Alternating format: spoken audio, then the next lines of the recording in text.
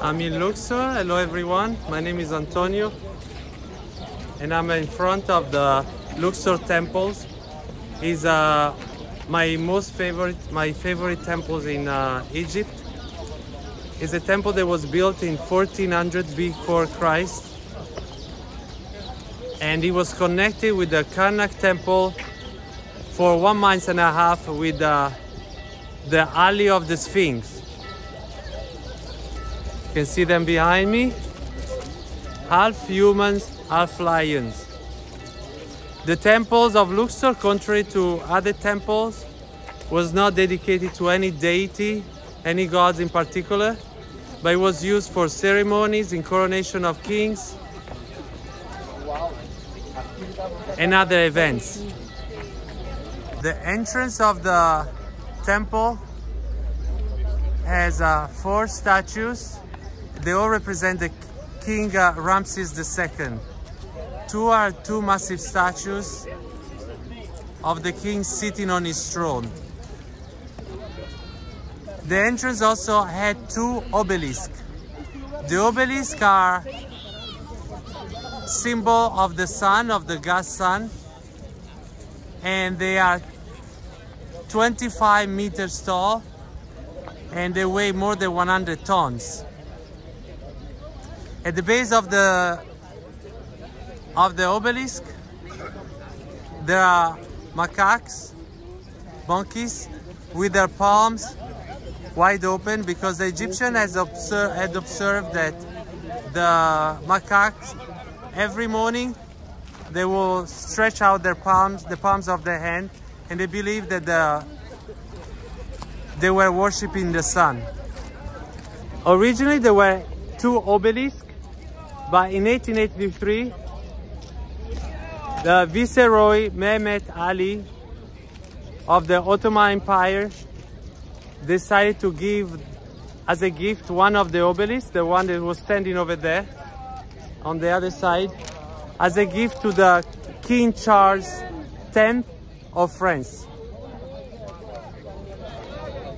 Everybody historians consider this as a gift, but it's doesn't make any sense. It's like these were also, the Ottoman Empire was a colonial power of Egypt. It's like I come to your house, I take over your house, and then I dispose as I like of the property of your grandmother, great-grandmother, and I give it away as a gift. So now the other obelisk stands in the Place de la Concorde in Paris, and it doesn't belong there. Like many artifacts from France, from Egypt, has been spread out throughout the world, including the US, through stealing. Because colonial powers were coming to Africa, Asia, the Middle East. They were exploiting the people, they were oppressing the people, they were stealing their properties, their cultural heritage. And until today, these artifacts sit in the museums all over Europe, all over the US, all over the world. And it's just one of the dark side of colonialism. After World War II, the survivors of the Holocaust claimed all their belongings back, art, valuables, from the German government and other governments that collaborated with the Germans and supported the Holocaust, and they received all their belongings back. However, the government, people of Africa, people of the Middle East, people of Asia are having a hard time getting their cultural artifact back. Countries have also instituted laws that prohibit returning those artifacts. One time, the first time I went to Ethiopia, one guy, once he found out that I was Italian, he told me that I had to return the obelisk of Aksum. It's a city in the north of Ethiopia. I had no idea what he was talking about. Well, Italy too stole an obelisk, Ethiopian obelisk, and eventually a few years later, after my first visit to Ethiopia, it was returned. But certain countries like Britain continues to hold, and they enacted a law that prohibits for them to return what they stole. So the other obelisk, this is like a vandalism. I know that Macron, the president of France, will not subscribe to my channel, but if he's listening, please return the obelisk to Egypt. You can replace the obelisk in Plaza La Concorde with the obelisk, a copy like the one in Washington DC. But enough with this introduction. Let's enjoy the temple. It's a beautiful temple. As I said, it's my favorite temple because it has massive statues, and I love statues, a representation of human beings. Just amazing. I came last year here and it was empty. There were no people. I came this time and I waited a little bit because I was hoping that the many buses that kept coming in, they will eventually leave, but they keep coming in because this temple, I found out, is a temple that stays open until late. The temple of Karnak closes at 5:30. This one closes at 8:30. There are massive columns. It's just beautiful.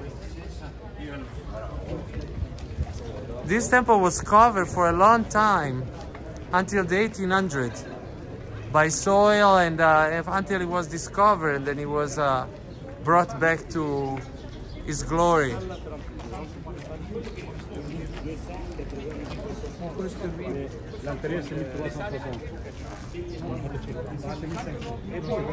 There's no need to describe the beauty. Of course, if you have an opportunity to come here, it's much better to feel it in person. The Romans also used this temple as a military position, military headquarters. And then eventually in 300 they built a church over here in this spot.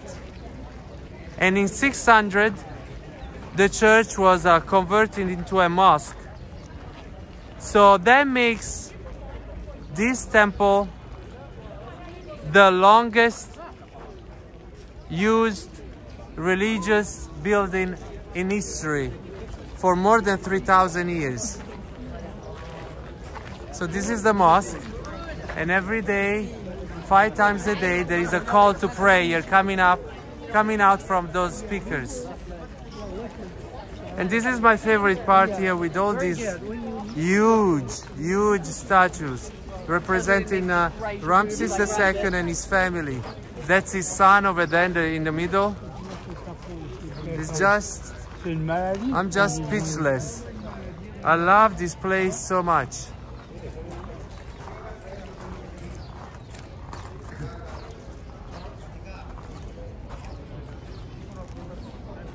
Oh, I'm just in heaven here.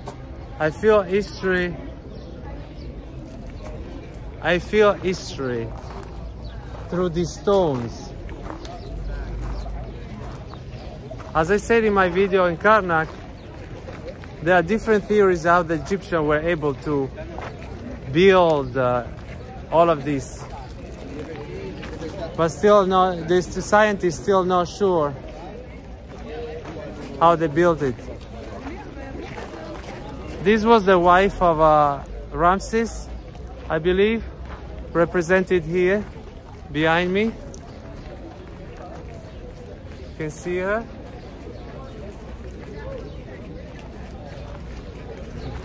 Let's go inside. The temple is not as big as the temple of Karnak, so it can easily be seen in a short time. Of course, to go through all the details, it will take much longer. I highly recommend for anybody to come to Luxor. and visit the temple. Yeah, this is Ramses. Ramses II.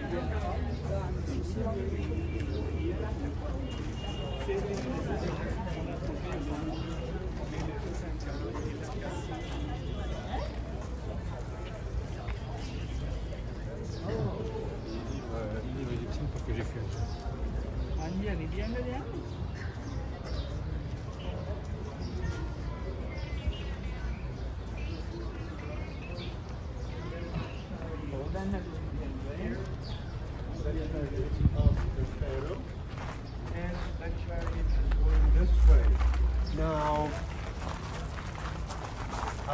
this is one of the most impressive things in pictures. Okay.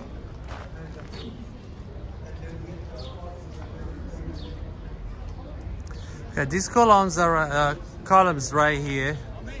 They are built in the shape of the papyrus, the plant of the papyrus. In ancient Egypt, was considered a sacred plant and also a useful plant, because as everybody knows, papyrus was used for, as we use paper right now. It's a beautiful sunset.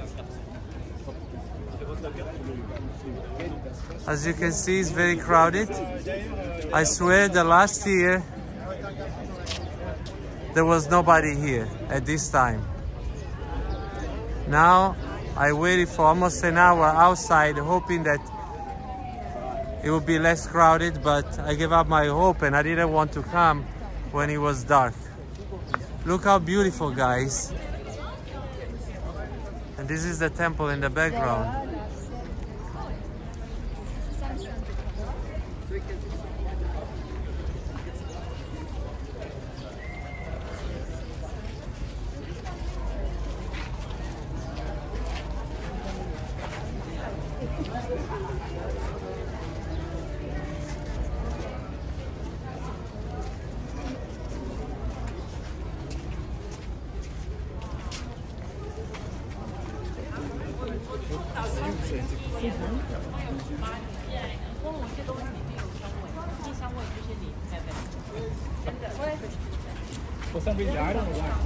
This was used as a church.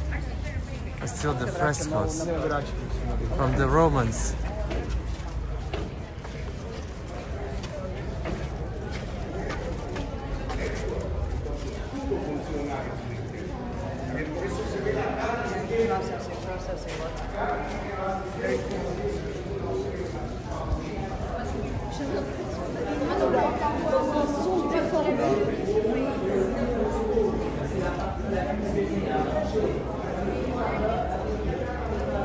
That was just beautiful.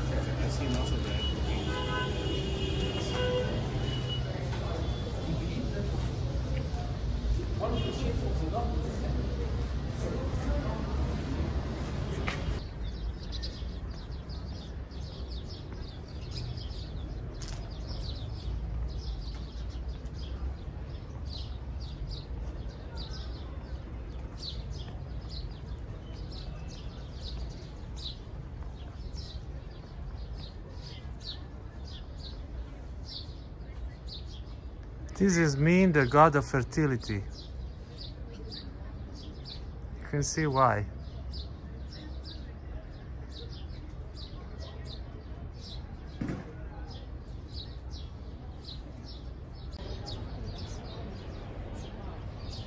It's just beautiful.